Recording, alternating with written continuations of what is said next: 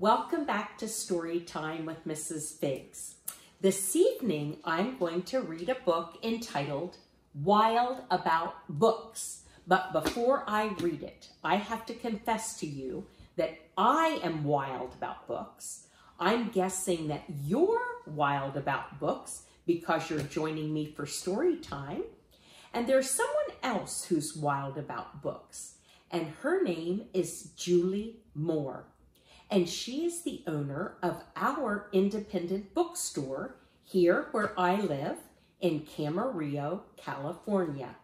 It opened its doors in 1973. And Julie is so wild about books that she offered to let me borrow books from her shop so I could share them with you. So I just wanted to say a very sincere thank you to Miss Julie. And if you wanted to thank her, I'm sure you could find her on her store Facebook page, which is The Bookworm in Camarillo, California. Without further ado, let's read Wild About Books, written by Judy Sierra, and the illustrations are by Mark Brown. Wild About Books. It started the summer of 2002 when the Springfield librarian, Molly McGrew, by mistake drove her bookmobile into the zoo. Molly opened the door and she let down the stair, turned on the computer, and sat in her chair. At first, all the animals watched from a distance, but Molly could conquer the strongest resistance. By reading aloud from a good Dr. Seuss, she quickly attracted a mink and a moose, a wombat, an oryx, a lemur, a lynx, 8 elephant calves, and a family of skinks. In a flash, every beast in the zoo was stampeding to learn all about this new something called reading. Okay, we're going to try and make the camera scan around to another little animal who's excited about reading.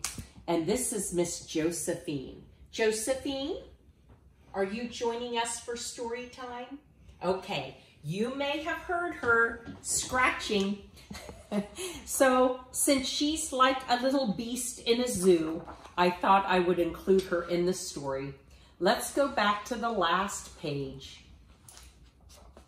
In a flash, every beast in the zoo was stampeding to learn all about this new something called reading. And that kind of looks like my little Josephine right there. Forsaking their niches, their nests, and their nooks, they went wild, simply wild about wonderful books, choosing thin books and fat books and cat in the hat books and new books and true books and heaps of how-to books.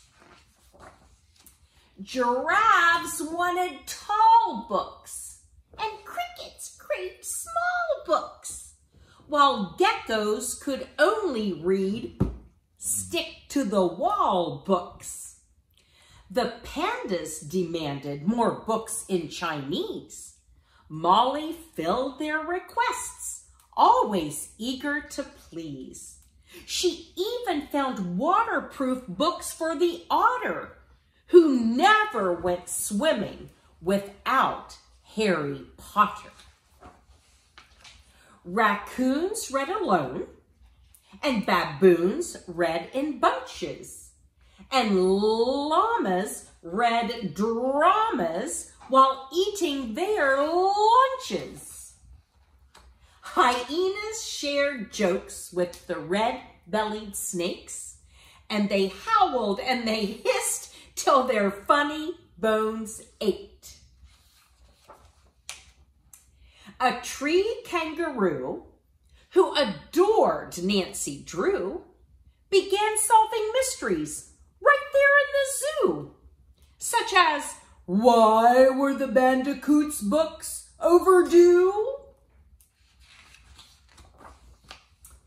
Gently, Molly taught lessons in treating books right, for the boa constrictor squeezed Crichter too tight. Baby bunnies mucked up Goodnight Moon with their paws. Giant termites devoured the Wizard of Oz. And Bear's love of books was completely outrageous. They licked all the pictures right off of the pages. Tasmanian devils found books so exciting that soon they had given up fighting for writing. They made up adventures so thrilling and new that others decided to be authors too. Pythons wrote with their tails. Penguins wrote with their bills. And porcupines wrote with their very own quills. At the new insect zoo, bugs were scribbling haiku. The scorpion gave each a stinging review. As the cheetah's new novel began to take shape, he read chapters each night to the Barbary ape. And although the gazelle couldn't spell very well, like everyone else, she had stories to tell. Imagine the hippo's enormous surprise when her memoir was given the Zulitzer Prize. With so many new books, Molly knew what to do. She hired 12 beavers, a stork, and a gnu to build a branch library right there at the zoo. Then the animals cried, "We can do it ourselves! We can check the books out! We can put them on shelves!" And they did. And they do. Up to this very day. 3 cheers for the Zoobrary! Hip, hip, hooray! When you visit the zoo now, you surely won't mind if the animals seem just a bit hard to find.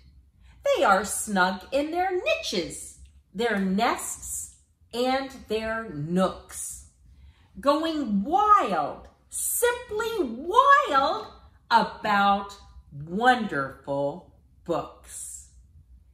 The end. And the author and the illustrator wrote a note in the back, and they said, "This book is for our favorite doctor, artist, poet, and fun concoctor, Theodore Seuss Geisel," which is Dr. Seuss.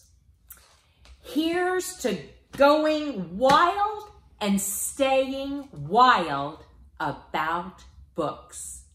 Until next time, much love to you.